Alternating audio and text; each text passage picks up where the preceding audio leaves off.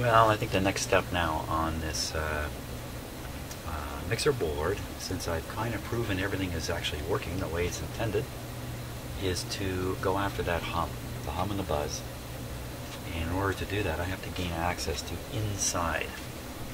What's going on inside? This is all turned off. And the sound system on the video you're listening to is just going through in the usual way. So let's take a look at this guy. Here, we'll look with this camera here.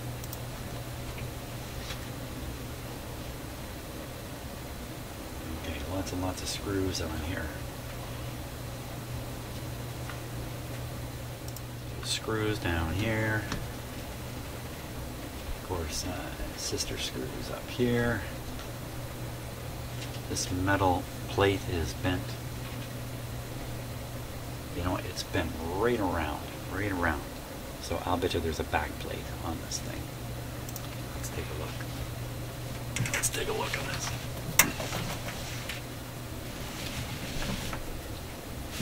Oh my gosh, he's got a brother. It's number 2. He's got a brother. So, yeah, here's a plate. Screws around the outside, a few in the middle. Screws are black around the outside. They're all there. And these ones look a little different. Let's see if any of them are canned. That means the screwdriver's gone in and kind of popped out and ruined the screw. They don't look cammed in the least. Oh, that one does. That one looks like, so I'm trying to judge whether this has ever been opened before.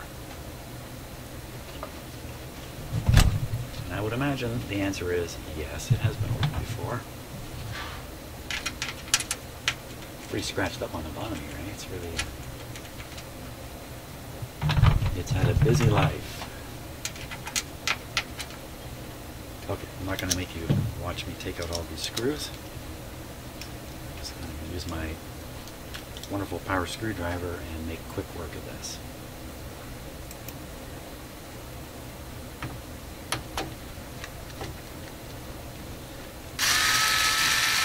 And the last outside screw.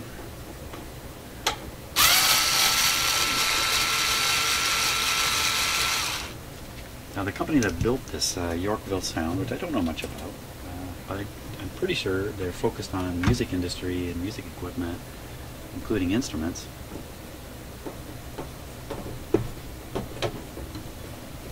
They must know what they're doing. Ah, very interesting. See, I was smart enough not to take these screws out without looking in behind first. Swing it around like this. Swing it around like this. Swing it, baby.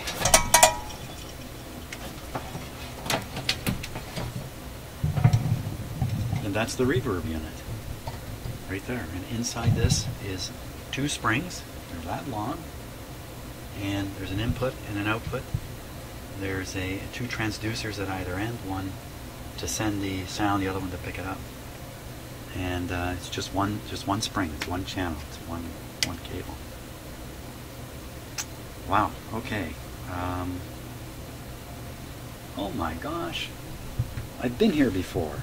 I have been here before. It's got my initials on it.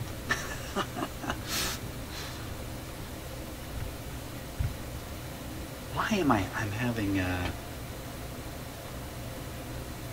what do you call that? Experience where I've been here before. Deja vu. Why do I think I've opened something up and seen my initials in it before? Just like this. I don't know. Okay, so the good news is, well, there it is. The bad news is, what can I do about anything from here? We're after the hum. So the hum is all about what's down here in the power supply. So that looks very accessible once I get this cover off. But as for all the sliders and all the controls, wow, they are not accessible from down here without removing something. How are these panels even put in here? Now, this is not plugged in right now.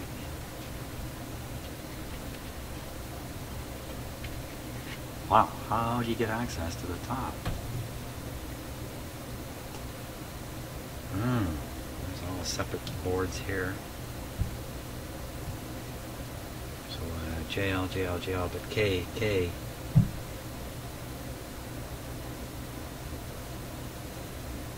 wonder if JL is the person's initials who checked this stuff out. Got another initial there. You know, that's evidence of a serious builder, of course. Particularly if people's initials are going on stuff. I'm always really impressed at seeing that. This board seems to be bent out just a wee bit. Protruding out this way a little bit. So when it comes to changing that volume control on the front, yikes. This is one continuous piece of metal all the way around to here. A lot of screws on the top. Let me get rid of this. Let me pull this off. That's got some markings on it. I'm going to keep this straight. Can you even put this on backwards? Yes, you can, because one's a sender and one's a receiver. And I think by the length of the wires, you only have one choice. So, and, I mean, how confused can you get if you only get it wrong one way and then fix it immediately? So set this over here. Fantastic reverb, you know, it looks like it's rubber mounted, stuff like that to isolate it from the cabinet. So now it's about getting this off, and that's just a few screws on the back side here.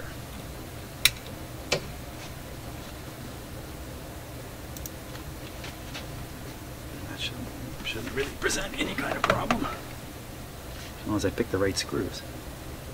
It's this one and this one, these two here. And they're on to nuts on the back.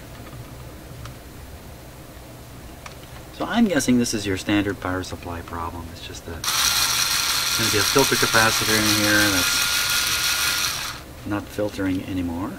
Okay, I'll save you the screwing here. Okay, so plate's coming off.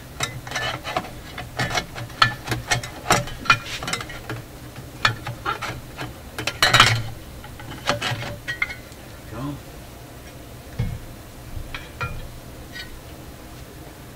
And there's a little power supply, 2 capacitors. There's a fuse tucked way under here. That'd be a hassle to change, wouldn't it? And again, nicely built. Looks like I can pull this plug out of here and get it out of the way.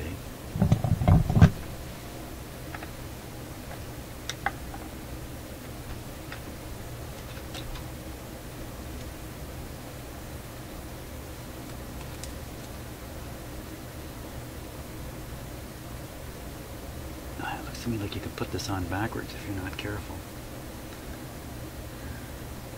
So I'll be careful. Put it like that out of the way.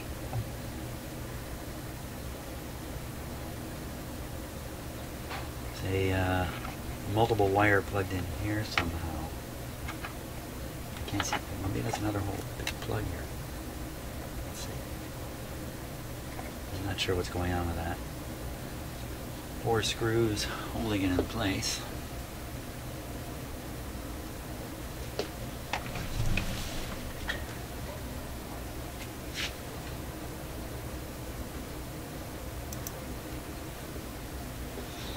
Certainly have to get this off. Oh, how is this held on? Screws from the back, from the outside here.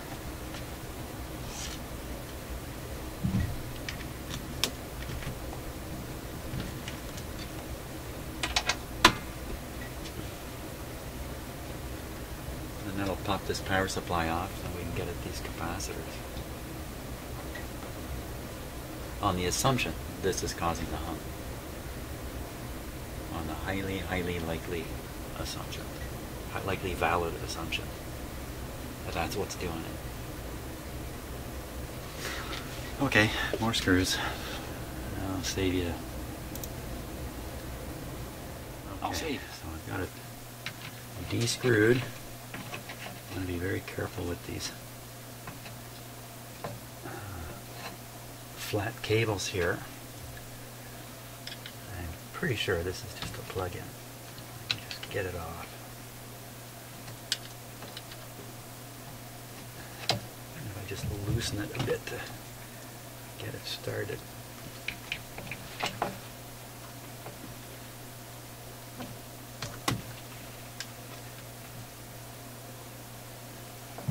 No way I can plug this in backwards. Don't want to flex anything too much.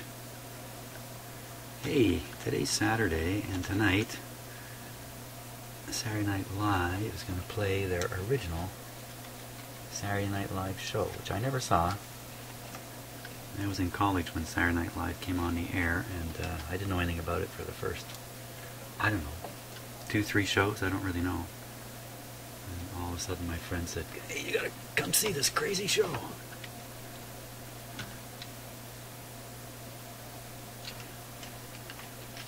And I got hooked just like everybody right away. I still enjoy watching Saturday Night Live. Seems to me in the early days every week was a new show. Don't seem to do that anymore, but wow, this is not coming off easy. Bigger screwdriver. Something more threatening here.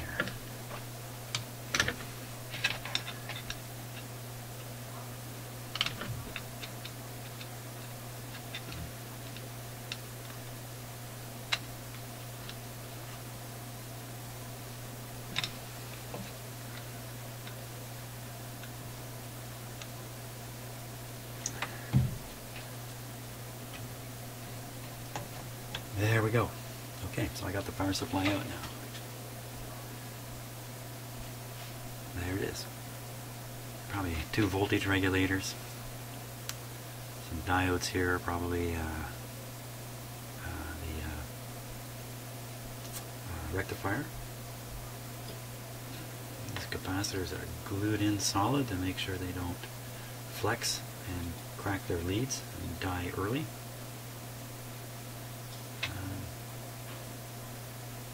Yeah, I'm sure the people who built this knew what they were doing, there's no question. Now, that's a little curious right there. That's 2 resistors in parallel. Why would they do that? The lower one is 22 ohms and the upper one is 10. I think that's a gold band there. Oh boy, what would that be? The brown, black, gold would be 1 ohm in parallel with a 22 ohm. Might be a field change or something like that. So again, I really think the only problem is these 2 capacitors. There's another electrolytic there which I could probably change. I probably have a replacement for it. Everything else should be good to go. I have a hard time getting these off because of the glue. And what are they? They are 2225 volt. Ah, what are the chances that I got something like that? Who knows? Gotta go look. Yeah, it turns out the chances are good that I've got some replacements. So here I've got, these are 2200 for the same capacity, 63 volt, that's why they're so much bigger. Lots of space down in here to do something. These don't have to even be on the board. They can be off the board a little bit somewhere else. There's a 2200, but it's 16 volt. Can't use that. And they have these 2, 35 volts, so they're better than the 25. 3300, much more capacity. But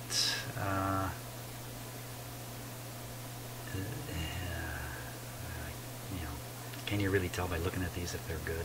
Well, sometimes, yeah, they actually pop on the top here.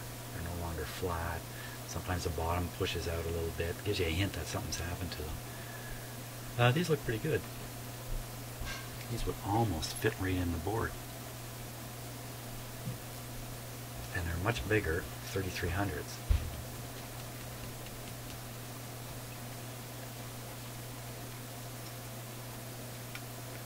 They'll fit right in.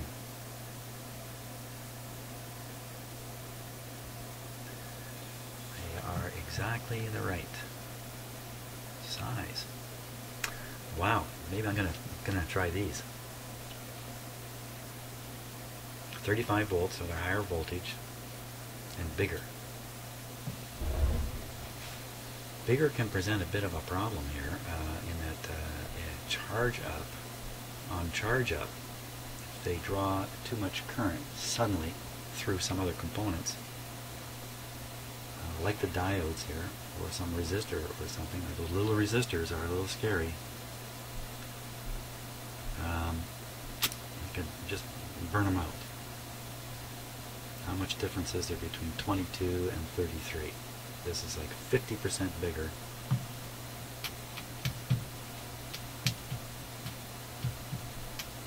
Well, I'm going to think about that, and I got to get on with other matters in life now, so got lots of time to think before I return to this. So, hey, thanks so much for watching all this so far. Hope you're finding this interesting. For me, I've never looked inside something like this, so it's all lots of fun, and I think I'm on my way to a nice fix. See you later.